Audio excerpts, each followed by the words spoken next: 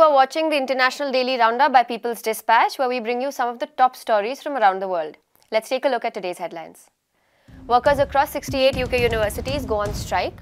Indian state police accused of carrying out instant justice. Vanuatu workers face exploitation in Australia. And finally, UN warns wildfires to rise by 30% by 2050. First, we go to the UK, where over 50,000 higher education workers continued strikes this week.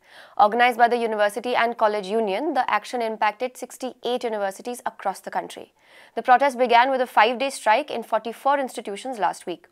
Higher education workers have been fighting for better pay, benefits, and working conditions. They are also protesting a 35% cut to their guaranteed retirement income. The conflict is surrounding the university superannuation scheme, which provides pensions for older universities, research institutes, and think tanks. The strike action is also focused on pay inequality and casualization. According to the UCU, over 70,000 academics are working on insecure contracts.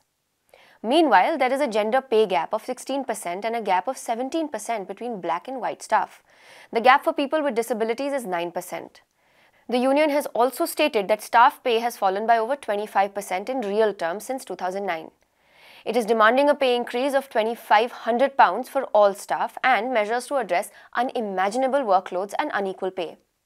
Workers are also demanding the elimination of zero-hour and other such contracts. The Universities and Colleges Employers Association has so far only offered a 1.5% hike on existing salaries for 2021 to 22. The union has spread the strike action over 3 weeks for a total of 10 days, including a 3-day walkout next week. Next, we look at a report by The Guardian on police killings and impunity in the Indian state of Uttar Pradesh. It looks at 6 cases of deaths in custody and police shootings of suspects from 2018. The victims were all either Muslim or people belonging to the Dalit communities historically oppressed under the caste system. The report says that those accused of carrying out and covering up the killings are the police under the BJP government of Hindu extremist Yogi Adityanath. Police have allegedly started carrying out instant justice, maiming or executing people they deem to be criminals. They have also been professionally rewarded for doing so. Official reports are often not lodged, charges are watered down and evidence disappears. The National Human Rights Commission recorded over 11,000 cases of police abuses between 2020 and 21. The highest number was reported from Uttar Pradesh. A 2019 report by the National Campaign Against Torture also found that UP had the highest number of custodial deaths. The Guardian report says that the victims' families in several cases were pressurized and threatened by police to stay silent.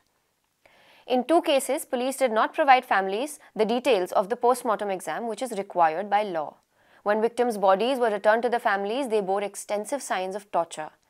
Government figures show over 8,700 police shootings in UP in the last 5 years. Not a single officer who shot and killed someone during this time faced any disciplinary action. In our next story, Vanuatu has launched an inquiry into exploitation and abuse in labour mobility programs. This includes the Australian government's Seasonal Worker Program, or SWP, in rural and regional areas. The inquiry follows a parliamentary hearing on job insecurity held in January. Workers testified that they had been subjected to bullying and exploitative conditions. They were also made to live in squalid accommodation and did not have access to support services. According to official data from 2019 and 20, there are 4,500 Vanuatu workers in Australia. Workers told Parliament that they were paid only $100 for working 64 hours a week. Another $30 were deducted from this amount without explanation. Workers were initially also told that they would be paid a set hourly rate. However, once they arrived in Australia, they found that they would be paid per tray of fruit picked. Reports show that the number of seasonal workers who left their employers increased from 225 to over 1,180 in the past year. The surge has been attributed to widespread exploitation and wage theft. Experts argue that this is despite the fact that SWP is one of the most closely regulated labour programs in Australia. Aside from people working under government schemes, there are an estimated 60 to 100,000 undocumented farm workers in Australia. And for our final story, the UN has warned that wildfires could increase by 30% by the end of 2050. Extreme fires, which are more frequent, intense and found in atypical areas like the Arctic, are becoming more prevalent and destructive. These findings are part of a new report by the UN Environment Programme and Grid Arundel. It argues that global warming is turning landscapes into tinder boxes. The global increase in wildfires is being driven by the climate crisis and land use change.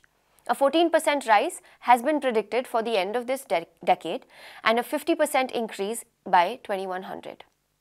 The report has been published just as Argentina faces devastating wildfires. The blaze has already destroyed nearly 8,000 square kilometers of forest, swamp and farmland.